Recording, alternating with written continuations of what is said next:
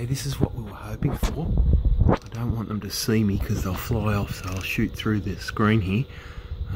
I've got a bowl on the top there and they've just been in it looking for some blackberries, and there's some of that powder, so we're encouraging them to get a feed and hang around. Obviously we don't want to feed them sugar and bread like a lot of people do, but that'll give him a regular flock that will be here, so that when we release him he'll have buddies that will be on the same I guess friend zone.